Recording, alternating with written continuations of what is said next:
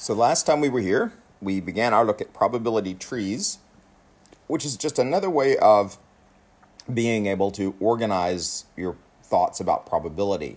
When you have probabilities where there are more than one thing going on, right? So like you win a game, lose a game, that kind of thing. You can be able to tell the probability of an event by reading along the branches. And remember that you always need to start. Then you have your first event, your second event, third event if you have one. Then it branches off from there. They don't always branch because if you get what you need, then you don't need to branch anymore, right? And the probabilities, that was 0.6. Remember, they always have to add up and down. They always have to add to 1, including the secondary branching. And then you do the probability of whatever it is. Probability of win-win equals 0.6 times 0.6, which is 0.36. Sorry, I forgot to put the zeros in front. Make sure that you're listing all these probabilities at the end, which is probably the most tedious part of it. But if you don't have them all listed, it makes it a lot more difficult for you to go back and then read the probabilities from your tree. Okay? They'll be looking for this part. So, do it. All right? Then, after that, you're just going to use your probability tree to answer some questions. And most of the time, they are very straightforward. Most of the time. But they can get very tricky. So you have to be careful. 95% of your work is just to figure out what are they asking for. Okay? So some of those problems can get a little tricky when you're trying to decide what it is you're looking for, especially, remember when we talked about something called conditional probability, where you have two events happening, but one event has to happen before the other one. So the probability of A given B, and if that's the case, remember that if you can find the probability of both, then we need to divide out the probability of the one singular event happening all by itself. Okay? And sometimes it's difficult to know which pieces to use, and so we'll talk about that if you have some questions about those. Okay? All right. So, let's begin with questions from last time. Remember I assigned you, what did I assign you? 1 through 7 in the Walker Probability book. How did those go? A couple that were a little tricky.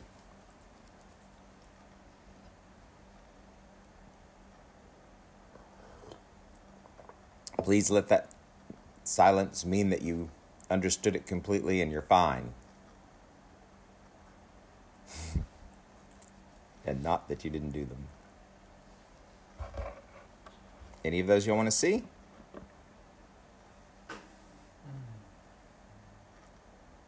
No?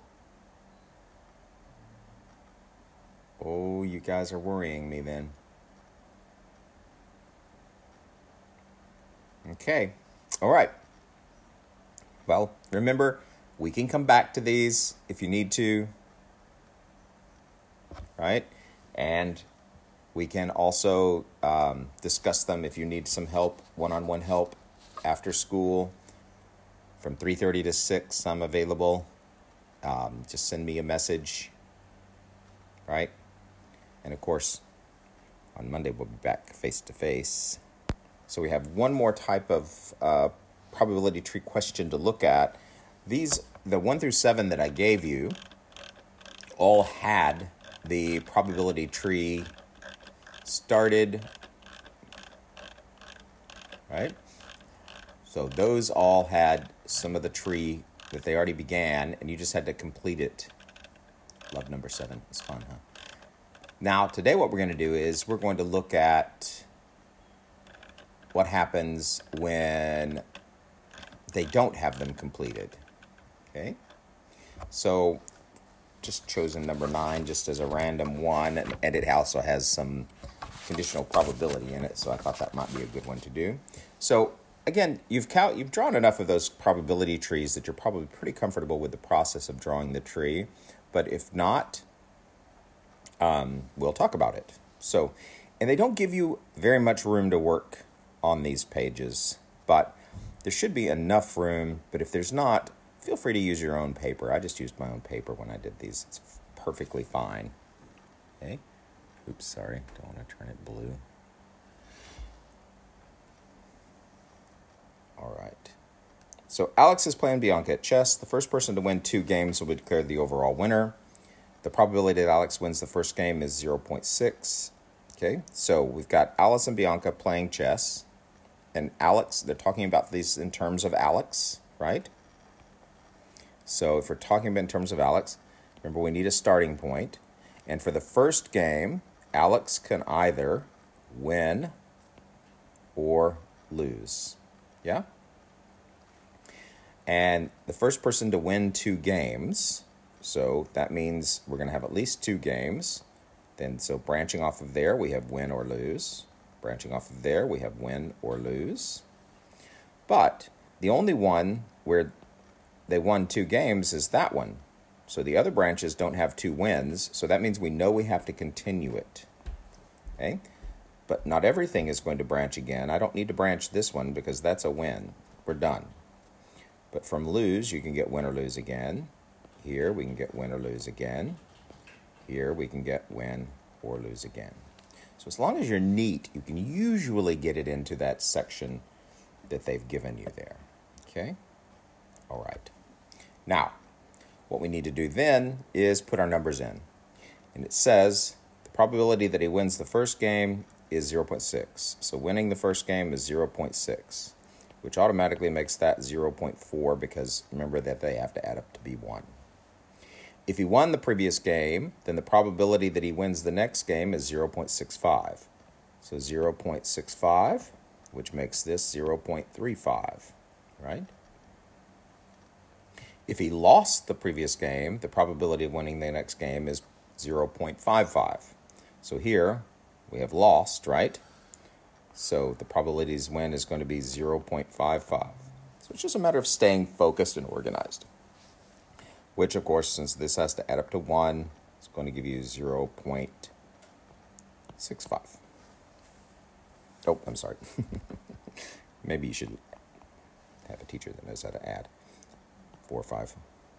Thank you. All right, now, finishing that off, here he lost, so his probability of winning is less, 0.55. So that's 0.45 for losing. He won, so that's 0.65, which makes that 0.35. He lost, which makes the chance of winning 0.55. And that, of course, makes the chance of winning 0.45. Now, that part, fairly straightforward, but now we have to start putting in all the probabilities. So the first probability is that shortened branch where he won twice.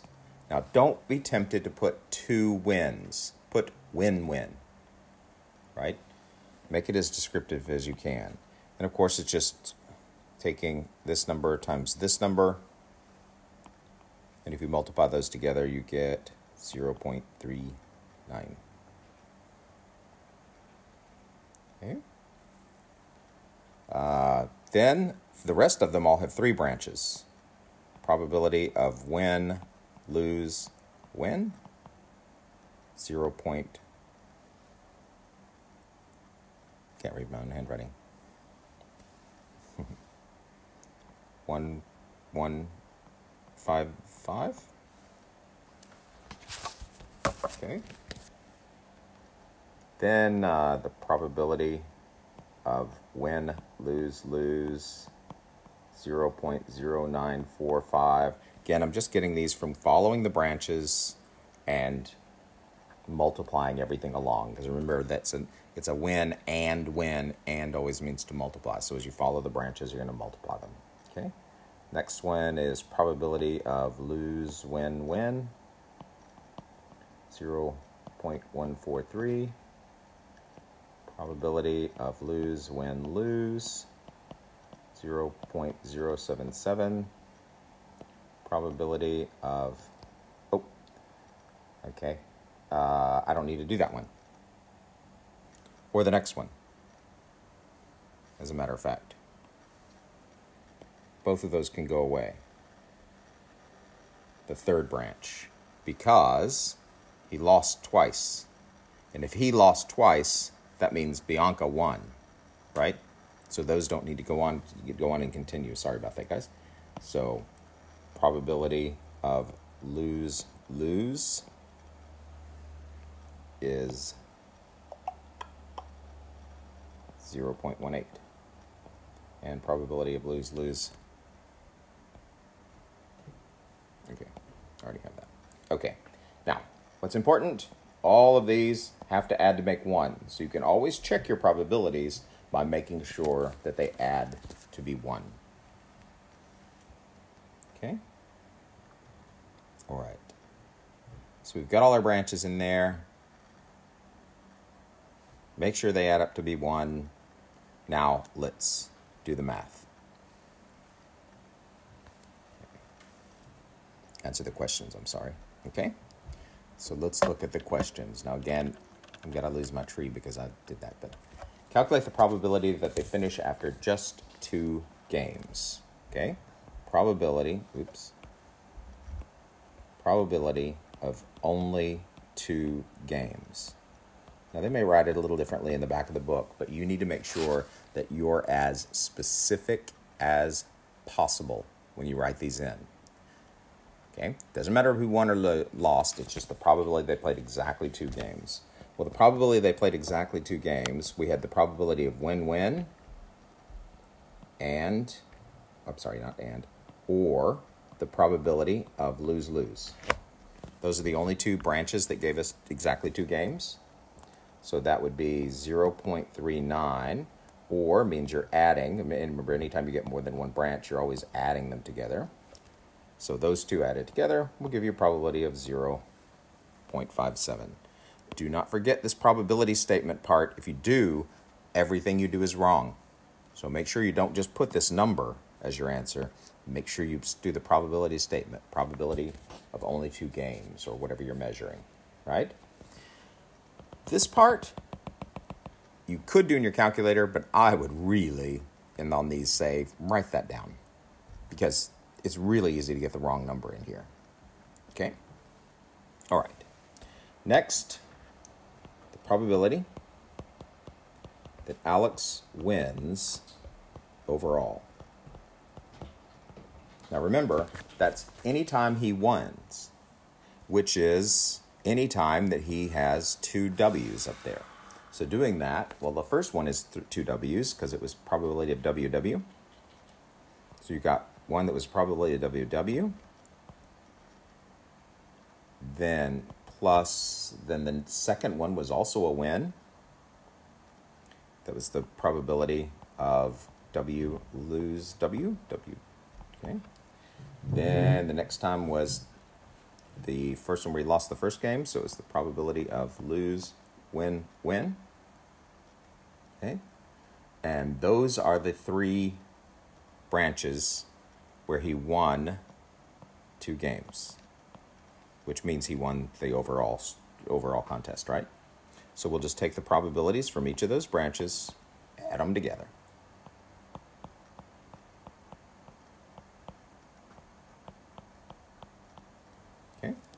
So identify the branches, and you can either write it out or you can just put little check marks next to them on your tree, but make sure you do it in pencil so you can erase them because you're going to check some to answer some more questions later too. Okay? And when you add all of those together, you end up with the probability 0.6485. Okay? So that probability statement leading to that number is your answer. Okay. Now the next one is your favorite. If he is the overall winner, what is the probability that 3 games were played? So this is one of those where it's a conditional probability. Okay? So the probability that it was exactly 3 games and that Alex won. Okay? But did Alex win every single time? Did it take 3 games? No. So what we have to do is we have to divide that by the probability that Alex won. Right? We can't have that information in twice, or it's not going to make things work. Right? So this is a conditional probability. Okay? And the way you can do it is, here's what we're actually measuring. Here's what we're measuring it against. So put this one first, the thing we're measuring first, the thing we're measuring it against second, and it's that thing that you're going to divide by. Okay? Kind of gives you a little hint about where your numbers are coming from. So, the probability they played that he won in 3 games, there were 2 of those, 2 things where he won in 2 games. So he won it, right? That he won in 3 games, I'm sorry. He did this one and this one in 3 games, right? So that's 0.1155 plus 0.143. But we need to divide out the probability that he won, because that includes the time that he won in only 1 game. And conveniently, we already have the probability that he won. It's right above there, right? So the probability that he won is 0.6485.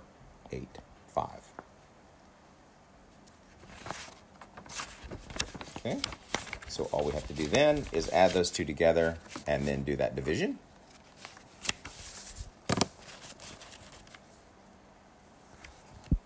And for some reason, I didn't do that.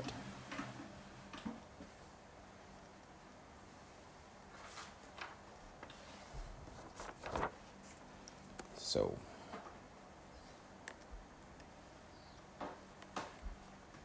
0.1155 plus 0.143, enter, divide out 0.6485, and it gives you a probability of 0.3986. Okay? Now, be careful.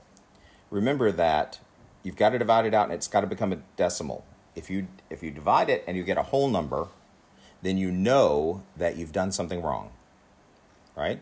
Because probability has to be less than 1. So if you reverse them or divide by the wrong number, what's going to happen is your probability is not going to be less than 1. So this bottom number that you're dividing by is always got to be bigger than the total that you have in the top. Okay? So make sure that you end up with a decimal at the end. Okay, so the probability part really doesn't change. What's changed is that you have to do the probability tree from start to finish. They don't give you any template for you to write those, but if you did the other 7, then I feel confident that you'll be able to make those work. Okay? All right. So, how did that look? Terrible? Not bad? Okay. So, it's not different. It's just presented differently. Okay? All right. So, let me stop the recording.